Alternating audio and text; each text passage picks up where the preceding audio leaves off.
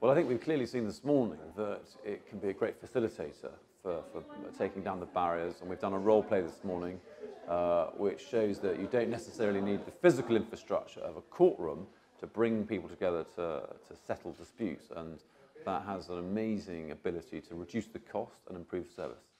I think technology is essential. We're living in the iPad generation, and I think that the court service has got to keep up with that. So absolutely, I think that the court should not be an inhibition. I think that there should be a facilitation of disputes, and so frequently back home that's not the case.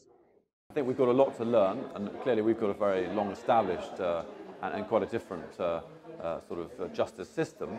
But I think the elements of technology that we've seen at use here this morning, I think, have a very pertinent lesson for our own system back home, and that's certainly a lesson we'll be taking back to our own government.